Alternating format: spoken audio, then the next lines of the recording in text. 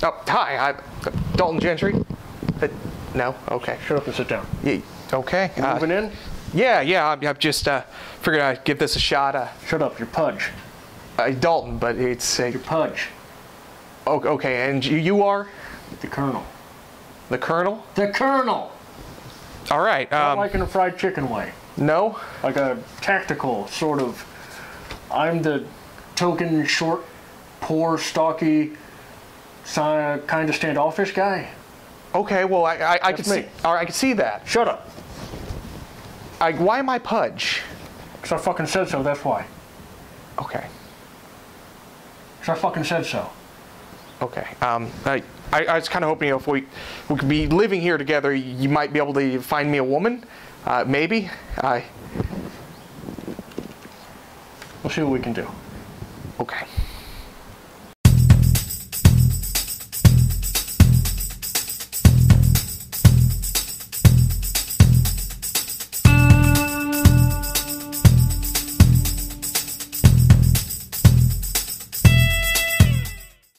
Welcome to Strip Cover Lit. I'm Adrian Fort. And I'm Dalton Gentry. And we're here with you for this week's book review. Dalton, what are we doing today? We are finally going to break our promise of staying away from young adult literature. And we have Looking for Alaska by John Green. Fan-fucking-tastic. Another opportunity for me to make enemies with you and BookTube at large. I have the entire internet on my side with this one. We'll see. So, Looking for Alaska. What do you think, Adrian? Give me some good things, give me some bad things. Well, we'll start with the quote. You want to start with the quote? We'll start with the quote. All right, what do you got? This is from the Colonel. Oh, that's ironic. On page, shut up. On page 10. The father's in California right now, maybe sitting in his lazy boy, maybe driving his truck. Either way, he's drinking. I think that tells us a lot about the character. It is a rare moment of insight in this novel. And my second quote is on page 172. She taught me everything I knew about crawfish and kissing, and pink wine and poetry. She made me different. Those are perhaps the only two highlights from this book. Oh, God, come on. Okay, I got mine. Kind of a long one here, but it is a pretty big one from the book. A lot of people seem to agree with that. Just like that, from 100 miles an hour to asleep in a nanosecond. I wanted so badly to lie next to her on the couch, to wrap my arms around her and sleep. Not fuck, like in those movies. Not even have sex. Just sleep together in the most innocent sense of the phrase. But I lacked the courage and she had a boyfriend, and I was gawky and she was gorgeous, and I was hopelessly boring and she was endlessly fascinating. So I walked back to my room and collapsed on the bottom bunk, thinking that if people were rain, I was drizzle and she was a hurricane. Come on! That's good. No, it's not. That is beautiful. You're allowed to think so. That is wonderful. You're completely allowed to think so. And the entire internet will agree with me on this one. Okay. It's like Christopher Hitchens said about freedom of speech. If there is one dissenter about any topic, not only do you have to allow him to speak, but you have to give him special attention, because if not for the reason that he may be right, at least for the reason that it makes you establish just cause on your own. Okay. Oh my. What are your good things? What are your good things? This is going to be a battle. Good things. This is a realistic story. This seems like this could happen to anyone. There are elements of this that remind me of my upbringing. It reminds you of your first love. It's nice. Okay. It's nice. It's not a sunshine and rainbows love story. It's tragic. It's unexpected. It's not just the flawless, hopeful, romantic thing. Whatever. Right, it's very melodramatic. And Alaska. That's a good thing. Just Alaska? Just Alaska is a good thing because you have loved her since before you read this book. Clarify that. Not you as in me. You as in general. You as in general, okay. And you as in you, and you as in me. Okay. Don't tell me I'm wrong on that one. Okay. All right. Yeah, what do you got for good? My three good things. It's very easy to sit down and get into this world. It seems like when you're between readings, you don't forget too much of what happened. The voyeurism. There's a scene where Pudge and Alaska are going through different people's rooms, right? The voyeurism in there taps into something primal that makes you, that takes you back to maybe adolescence. Yeah. When you're trying to discover yourself through other people. And the third thing, literature references. It's always nice to have literature references. Yes, the quote of death. Right. Just wonderful. Bad things. Okay. The few that there are. Thank you very much. Right. This can be juvenile at times. The whole idea of the pranks, it just seems like it doesn't fit to me. It's juvenile. I don't enjoy it. So. Okay. I have the formatting, the countdown format. I don't like it because it seems like it just takes away from the novel itself. Okay. We're expecting something to be coming, and therefore we get it. We're not just blindsided by it like we should have been. And just plug it right now. We're going to spoil this whole book, so if you haven't read it, be ready for that. My final bad thing is the young adult genre in general, because this definitely falls into that category, and that's disappointing. Okay. I wish it wouldn't have. My three bad things are there's a lot of posturing in this, even for young adult fiction. The story just sort of wanders around. The best stories feel they feel inevitable. The best stories feel inevitable. This story never feels inevitable.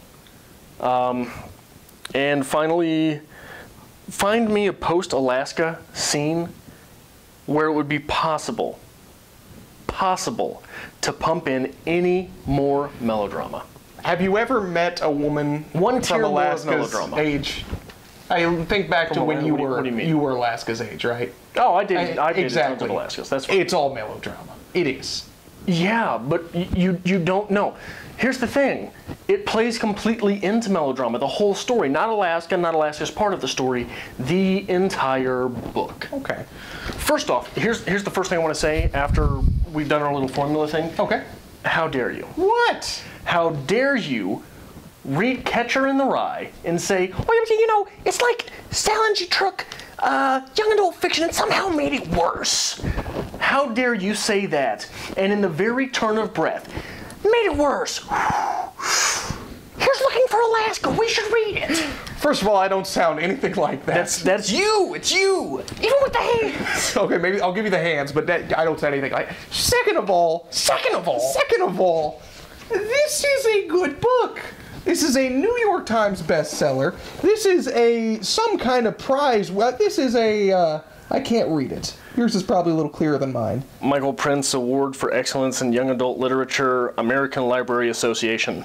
This is a prize-winning book. Congratulations. This is a book that is adored by millions of people. John Green is a major author. This is, I believe, his first book. I think you're right about that. I think it is. I still don't care. Now, hold on. Let me read you this from Rave Reviews for John Green. The spirit of Holden Caulfield lives on. Ooh, I actually just skipped over that too. So let me tell you my relationship with John Green to this point. I don't have those, by the way. That's why I didn't see them. Let me put it in this fashion. You know when you've got the flu and you figure it out because what are you doing? Listen to me. I'm listening. It's 3 o'clock in the morning and you wake up and something's wrong and you don't know what's wrong, but something's wrong. So you kick out of bed and you rush to the bathroom and you make it to the toilet just in time to throw up, right? Okay. Instinctively.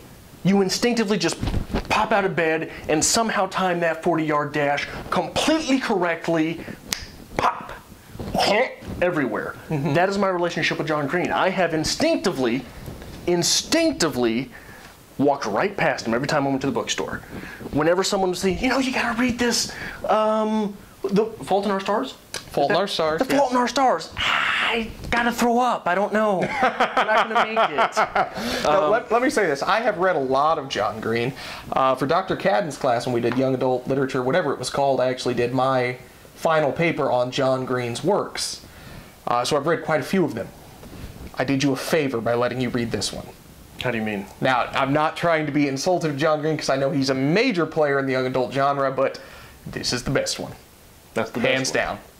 Okay. I mean, The Fault in Our Stars, Abundance of Catherines, even more, This is one we should have read.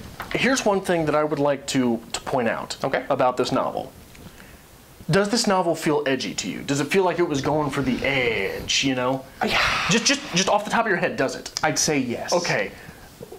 How edgy is it for the tall, upper middle class white guy to fall in love with the curvy upper middle class white girl. How edgy is that? Not edgy at all. Not edgy at all. Okay, not edgy. Not edgy. He was going for that. I think he was going for that. I'm not going to speak for him. I think he was going for that. Seems to have failed miserably if you actually analyze what's going on. Now, this is the first time you've read this, first time you've been introduced to John Green. This book was actually given to me by a former teacher when I was in high school, so I'd say maybe the cool teacher, freshman, sophomore year. Giving you a book about cigarettes and fuck. Yes. Yes. But anyway, so reading it from that standpoint, yeah, I fell in love with this book when I first read it. It is a different read now, but it still is reminiscent of adolescence. I think that's a very important part of this, and maybe that's an important part of young adult literature that we haven't explored a lot lately because it's terrible. It reminds you of your youth. You were going so well with the young adult crowd until you just said that. Well, hey, let's be honest. If they've made it this, you were the good guy. If they've made it this far, they deserve a slap in the face. Okay, I can see that. Okay. Here's the thing, though. I want to go back to one of my original criticisms off of what you just said. Even in young adult literature, like the word inevitable should feel inevitable. Let me go further with that. It should feel necessary but not predictable. Okay. That's how I would describe inevitable in stories. Was there anything about this that felt inevitable, that felt necessary but not predictable? I think it was inevitable to get the collapse of Alaska. Something had to happen. And maybe you only got that feeling because you had the countdown, and from an educated reading standpoint, you realized she was a pinnacle character. Something had to happen. Right. I think he played this up that he was trying to make it seem like the countdown was losing his virginity. Maybe it was. Right. Is that predictable, though? Did I, say, oh, she's going to get, in an accident. She's going to essentially kill herself through a drunk driving, blah, blah, blah, teen awareness video. Right. Did I predict that? No. Absolutely not. So was he correct in his writing to stray the reader like that? Yeah, he did good. I think that was well done by you, John Green. But was I still expecting an inevitable twist? Yes. Yeah. Because it's literally broken down into before and after. The one nice touch I thought the book had was it starts 163 days before and it ends 163 days after. Yes. Or 36. 63, 36, I don't remember. Doesn't matter, it's garbage. But here's the thing I want to ask you. Like, it becomes, the story comes to wrap around the idea of the prank. Yes. The story should come to wrap around an idea that feels inevitable, that feels necessary, not predictable. For me, the prank was not that. For me, what would have been that is in a book called Looking for Alaska. We've got a mysterious death of Alaska. We have a character who is infatuated with biographies. Would it or would it not have been very interesting to read a story about a character becoming a biographer? If this were the second half, writing the biography of Alaska. Possibly, yes. Because then you've already got a first-person narrator. Yes. So then you go into this searching for her last words. And what you can do at that point is you've got the last words that she said to him. Mm-hmm. Those are the last known words she said. A lot of times biographies get away with using those as the last words, right? Yes. For all intents, for all purposes, those are the last words. So then your second half of the novel is searching for meaning and searching to complete Alaska, and you can leave us with Alaska's last words. Okay. This doesn't do that. It's the great big prank, man. All right. And see, I will agree with you on that. The pranks it's just ridiculous. And they happen too easily. It's filler. It's no one struggles in this. No. Now, if you took the pranks away and you focused on the characters themselves, not just the ridiculousness of the pranks, I think you would have a stronger novel. Because, yes, this is terribly romantic from an adolescent standpoint. There's tragedy. There's growth of character. There could be growth of character. I don't... While and whereas the characters are different after Alaska, I don't know that they grew. But I didn't mean to interrupt you. Oh, you're fine. But it just seems like the pranks are overshadowing what would have been the better novel. Which would have come through when you're writing that biography. It could have, yes. And I think the reason that we could not have gotten that novel is there are quotes, like the one you picked for your quote of the week, that feel very hard like they're trying to be David Foster Wallace. They're trying to be good quotes? When you're trying very hard to be someone else, you're not going to be true to your characters. Okay. So for me, that doesn't work either. Now, how do you feel, just off topic here, since we're on characters, though, about the nicknames? I mean, I'm for them, I guess. I mean, I support them completely, because, yeah, we have the full character names. It gives you the basis for the novel. But we also have the nicknames, so you begin to associate with other people. Right. We start the novel with their slave names, right? And then we come into their actual being. I really wanted to make a point to call you the Colonel. That's all I wanted to do with my life. If you've read this, ladies and gentlemen, coming in next year, the Colonel on the silver screen. It says right here, you're a son of a bitch. Oh, does it? Look at that. I had that in the notes. But I don't know how to argue with this one with you. I think it was... This is your novel! I think it was good. I enjoyed it. Well, put that into words. It was a good novel. It was enjoyable. If we had to read young adult, I think this was the one we needed to take. Correct? Would you have you read Twilight? I have not read Twilight. Okay, so the young adult genre is not John Green and Twilight. No, it's not. No, it's not. I have read young adult. How do you find the young adult genre, though, besides teenage angst and high fantasy? Feed by M.T. Anderson. I've mentioned it before on the channel. I took young adult fiction with Cadden too. Did we have that class together? I think we may have. We may have. We have not been friends for long. But M.T. Anderson, Feed, you mix in a little bit of something different, you put some humor in there that is not forced humor, that is not... Who in here has their own sense of humor, their own brand of speaking? Okay. I don't know. I don't want to sit here and just trash a novel, but I got nothing out of this. Nothing at all? Nothing out of this. Now, I will say there are some major weak points. The whole just drunk driving seems propaganda almost. It does. This is an after-school special. I mean, I don't know that it's safe to say that when your entire novel is also predicated upon seeing the merits of cigarettes. Yeah. Right? So it's hard for me to really say that it's propaganda. But it plays out like an after-school special. Yeah, well, it feels like poorly thought out propaganda. It feels like what it feels like is, and I'm gonna get myself in trouble by saying this. It's like saying Jews are all right, but those damn black people. You know what I'm saying? Like, is that type of propaganda? Oh, alcohol is bad. But the cigarettes, man, who can live without them? Everybody needs a smoke, right? Everybody needs a smoke. It's like anti-racism propaganda by putting down a different race. Okay. So, yeah, that seems a little off to me. The pranks just seem juvenile and ridiculous and like they're just filler. And I still enjoy it, though.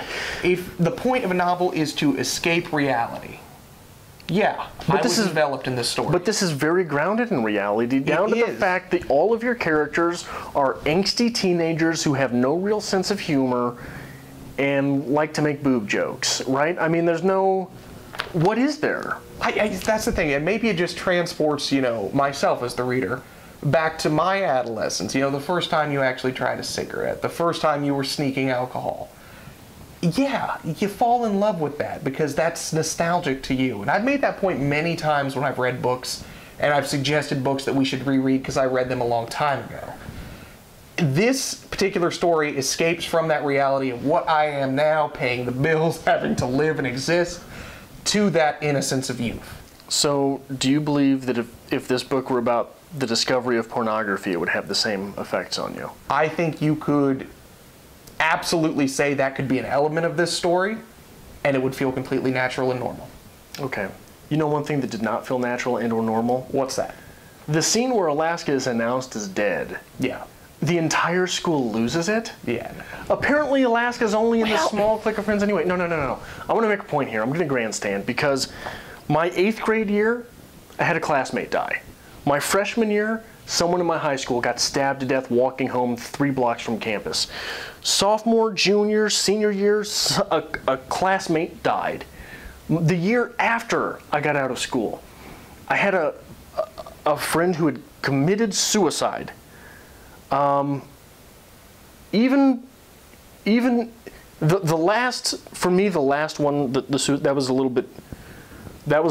harder than the other ones, but that scene never happened. Through 6 years of being in school and having someone in that school die, that scene never happened. I'm going to have to disagree. The only few experiences that I had in my educational experience where a classmate died, tragic as it is, truly tragic, yeah, that someone in their youth would die, it seemed like people came out of the woodworks to be upset. People forced themselves to be upset because that's what they were supposed to do. Right, that's teen angst. That's not what I'm arguing with. So that it seems normal the way they reacted to me. What I'm arguing with is the very gymnasium scene that was just an explosion of everyone yelling and crying.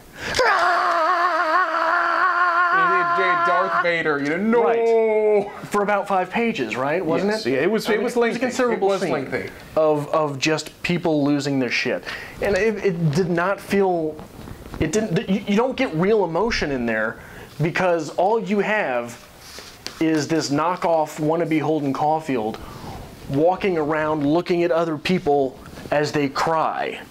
Like, that's literally what the scene is. He runs outside and yells as he kicks in the trash can or something. I don't remember exactly what happened there. But that's the thing, though. I don't think it's supposed to be real emotion. These people are upset not because she's dead, but because they're supposed to be upset. I mean, it's no, but that comes later. Like, that's what happens later when everyone is questioning why they aren't having emotions. Okay. That's how things work out. Like when the one character stops by and says she was at a restaurant and the restaurant lost power for 2 seconds and she knew it was Alaska talking to her. That's semi-realistic. The brief insanity that comes with grief. Right. Yes. Because someone in that situation does not know said character, does not know said person, does not have the emotions that are tied to losing a friend and a confidant. So you make them up. But that does not happen in the immediate wake. No. Okay. I see what you're getting at now. You know what I mean? In the immediate wake, like if I'm random student A and you're Pudge, and that is announced and you start flipping out, like immediately that void of emotion becomes, I'm here for you. Yes. It does not become, I just like to imagine everybody put on Darth Vader masks and just fell to their knees. No. I believe we're going to get Tibetan monk chants now, just like pinging to our channel. Anyway, because this might be the only time that I do not lowball you, what would you rate Looking for Alaska? I thought a lot about this. I really, really did. And I'm not sure that I can come to a definitive standpoint on it because there is nothing in here. It's not badly written. Okay. The writing is fairly crisp. Okay. Even if it feels like someone's got a hard-on for David Foster Wallace. But neither is there something to really cling on to. So, I mean, I wouldn't give it a D. Maybe 70 cigarettes out of 100. 70 cigarettes out of 100? I'm going to give this 88 Boone's Farms. You're going to give this 88 Boone's Farms? Yes.